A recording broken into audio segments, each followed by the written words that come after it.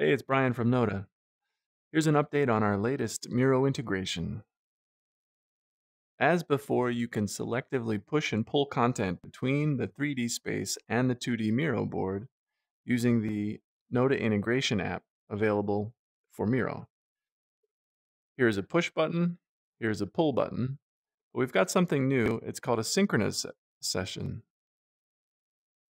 So for instance, on the Miro board, if I make a change and move a sticky note, you'll see in the 3D space that the sticky note is moved. Vice versa, if I move notes in the 3D space, those will be reflected in 2D as well. Now, something we've just added is the ability to create connections in the 3D space and have those go back and forth on the 2D space.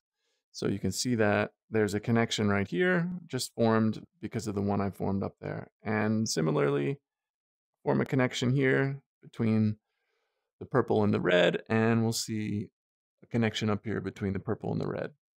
So you can see how this is a great way to quickly move a lot of items around in 3D space with two hands and using your speech to text to create notes and then see those reflected on the Miro board, which is great for working with people outside of VR. We've been using this in our own teams and it works great.